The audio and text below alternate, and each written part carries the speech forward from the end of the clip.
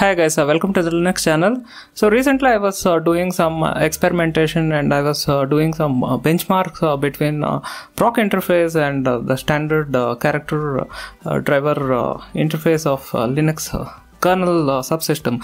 So I was doing tests with more than few GBs of data, and I have done tests with live network traffic, and it was quite an interesting research I was doing. And in case if you guys are interested in terms of comparing the proc interface versus the character driver in terms of its performance point of view, you should understand the proc interface have the overload of standard virtual file system. So anything which is presented in the proc file system has this overload. So it is ideally suited for any configuration parameters to be set. In case if you are writing your own network stack or kernel modules, you can use proc interface as a way to set your parameters, and as well as read the kernel config of your modules or existing modules and so on.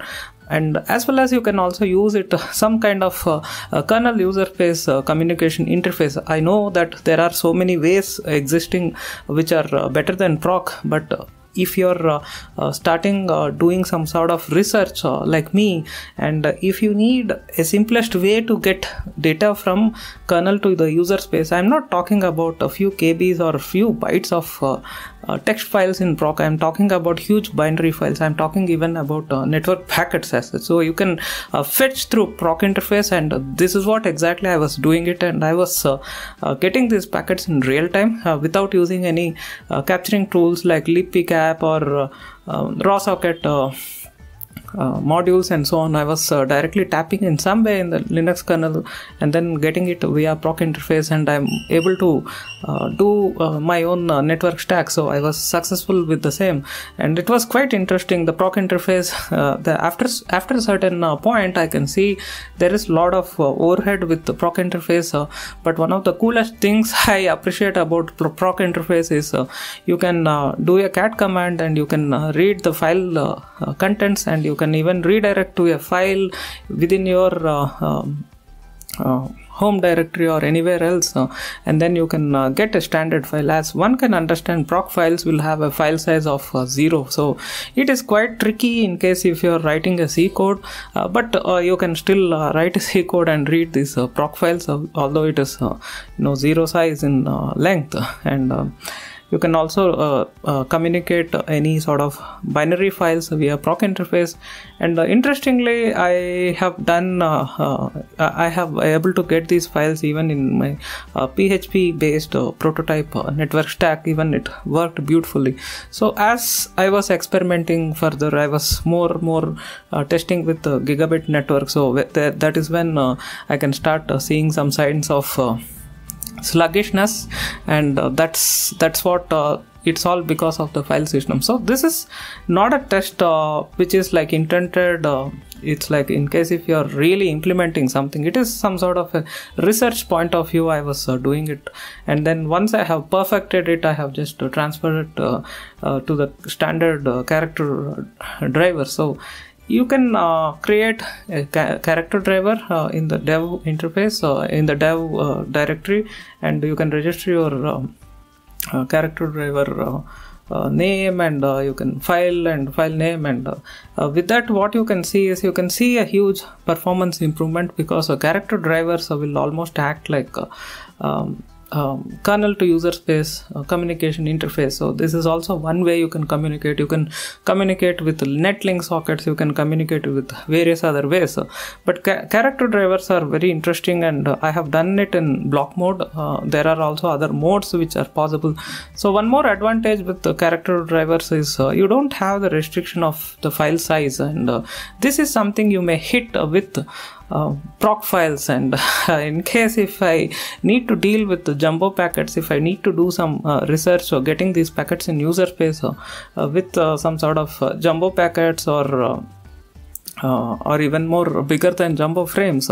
So in these cases, what will happen is proc interface is going to be a limitation, and this is where it gets interesting to create a character driver, and you can get your packets, or you can get your contents, bulk contents from kernel space to user space and to and fro.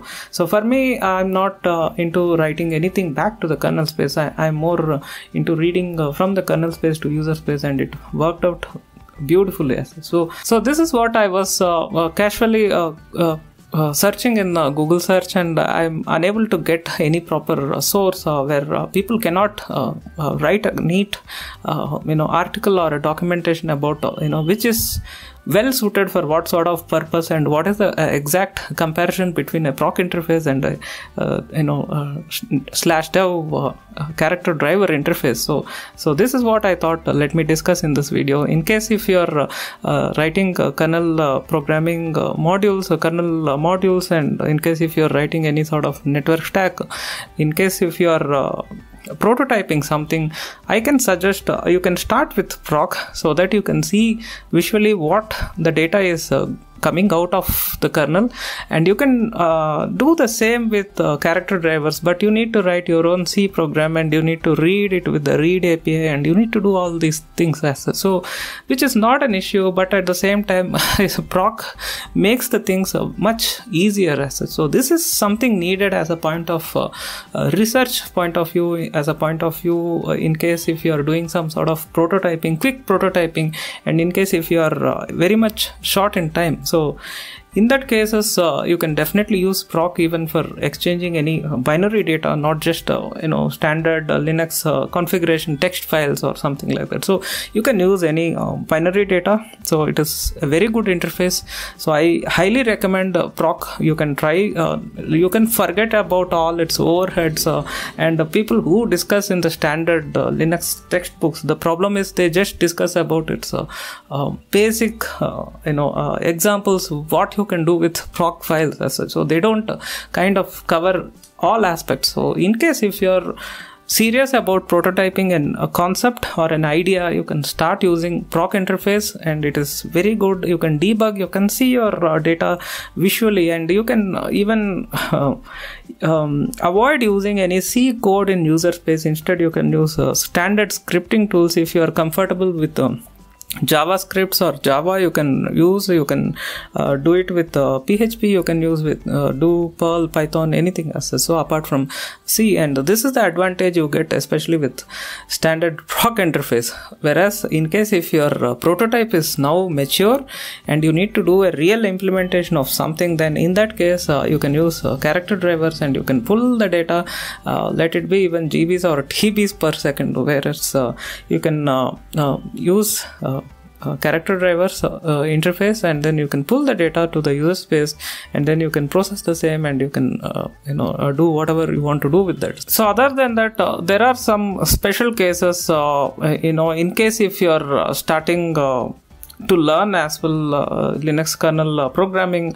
One of the problems with the textbooks or anywhere you search is people will give all sorts of options, and they give like 10 choices where you can use which is the best interface to use between kernel to user space communication. They can also suggest IOCTL calls and things like that. So this is my best suggestion for you guys in case if you're this is especially for beginners. So if you're a beginner, take one specific communication interface and get a mastery of it, and that is more than enough for most of your times. And you can use proc for all sorts of things. You can use character drivers for all sorts of things. You can use even character driver to configure your kernel modules. You can use even IOCTLs to configure your kernel modules. You can use proc to configure your kernel modules. So you can do even a network sniffer, packet sniffer with the proc interface. You can do a packet sniffer with the character driver or even with IOCTL call. So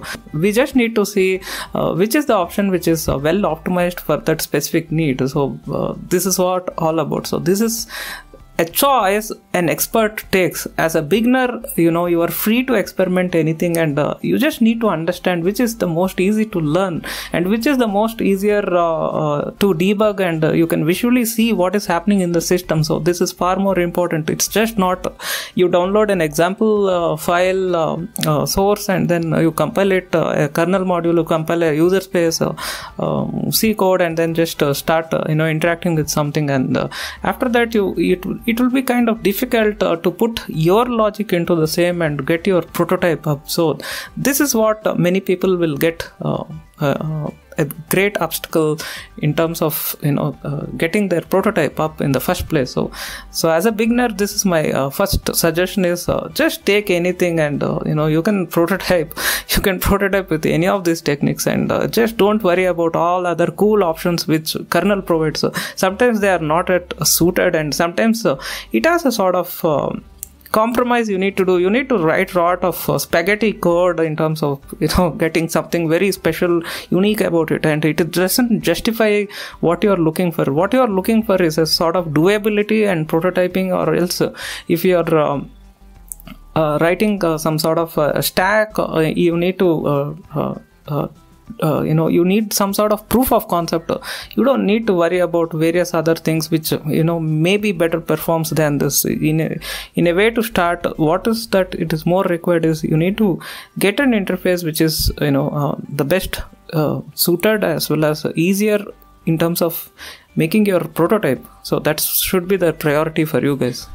So if you ask my opinion, I love proc interface than any other interfaces which kernel provides, because it is one of the interface. It is easy to understand, and it is also very much visible without any special tools or any supporting C code in user space. So this is the reason I use proc for most of my prototyping, and once the prototyping is successful, and then later I think about what I can do in terms of improving the performance. And sometimes if it doesn't need, and if it doesn't justify to transfer the similar logic onto a character driver or some sort of IOCTL calls, then I will stick with the proc interface. So this is what me as such. So I love the Linux proc interface, and I don't like various other options which kernel provides most of the time.